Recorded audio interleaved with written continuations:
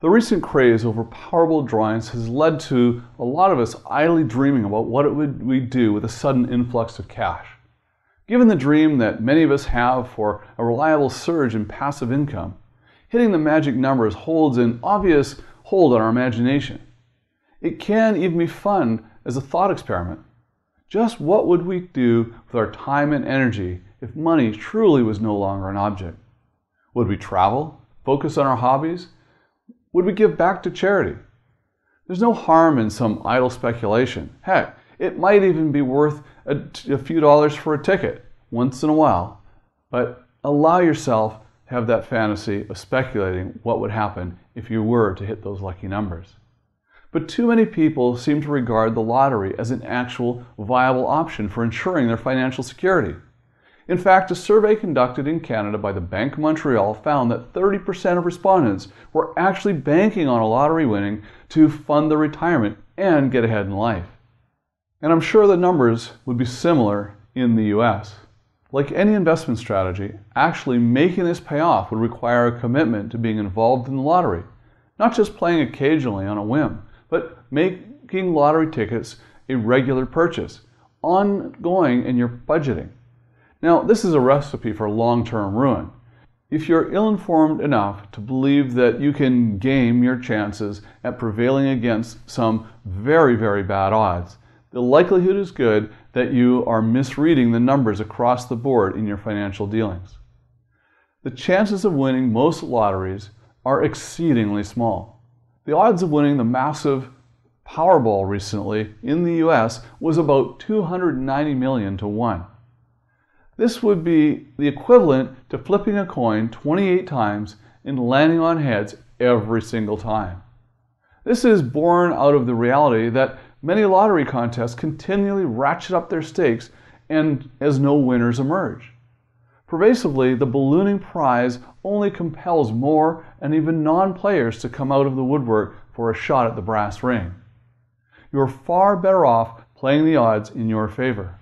If you can reframe your thinking to see the entire world as one big casino, all of life as a game, you may find that there are plenty of competitions out there that you can play that offer far better chances of winning. When you choose an academic focus or vocation, you tend to focus on the fields that offer the greatest returns or which your skills give you the greatest competitive advantage. Why not do the same in where you spend your money? There are far better potentials for return on investment if you devote those dollars to playing the lottery elsewhere. Even just a few dollars a week that you can devote to your retirement account or to your professional development funds make a huge difference. You can win the real lottery by taking charge of your own life and deciding your own future through aggressively pursuing opportunities in business and real estate. It's true that there are no guarantees of success, but the odds are much better than simply throwing a bottle in the ocean, which is what buying a lottery ticket really essentially breaks down to once you crunch all the numbers closely. If you're really looking for a sure thing, you could do no better than to pay off debt, which really amounts to a guaranteed 100% return on your investment and will allow you to sleep far more soundly at night. You might also consider the fates of so many lottery winners. The media landscape is dotted with stories of winners that took home the big prize, only to suffer consequences they never anticipated when they were handed that oversized check. They often find it extremely difficult to cope with the pressure of inheriting a sudden windfall. When you have every option and whim available to you all of a sudden, you can lose track of all prudence and the need for planning. Winners can let their imaginations and appetites run rampant, quickly diluting their wealth away with fancy electronics and flashy cars. Material goods are a pleasurable thing if you have made trade-offs and sacrifices to reach them. But being released like a kid in a toy store is often a surefire path to a hollow feeling of meaninglessness if you're solely focused on the toys for yourself. You often see the same syndrome in celebrities and professional athletes who hit it back, but fail to stash away reserves for a rainy day, preferring to spend it all on flash and bling in the moment.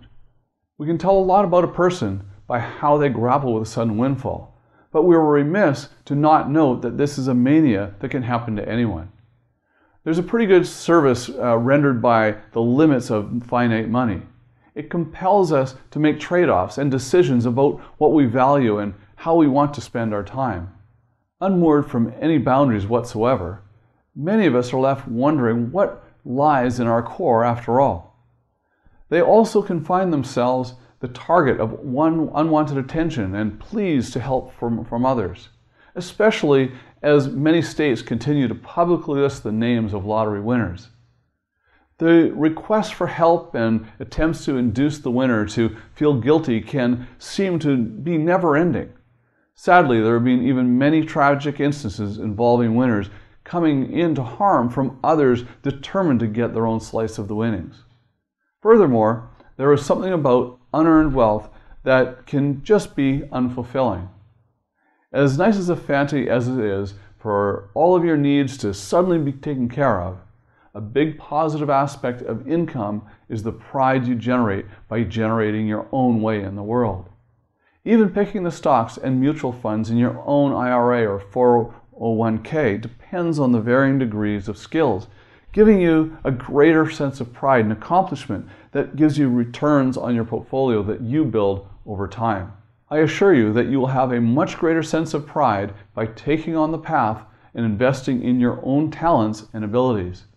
You will also have the benefit of being able to only flaunt your wealth to the degree that you want, keeping your name firmly out of the winner list in the newspaper. So what do you consider to be your winning lottery ticket? How can you best improve your odds of succeeding in the game of finance and freedom and life? I would suggest that you begin with focusing on the games in which you are most able to thrive, which include focusing on making the most of your skills and personal capacity to address the challenges. Obviously, there is a degree of luck in all success in one's career, but it's only foolhardy to rely solely upon luck as your basis for getting ahead in the world. So think about what it is that you can do today to change your luck, to change your lottery, and actually win your own personal lottery of life. And for more information and more trainings, visit my website, TonyNewmeyer.com. Follow me on YouTube and Facebook, and be sure to always live rich.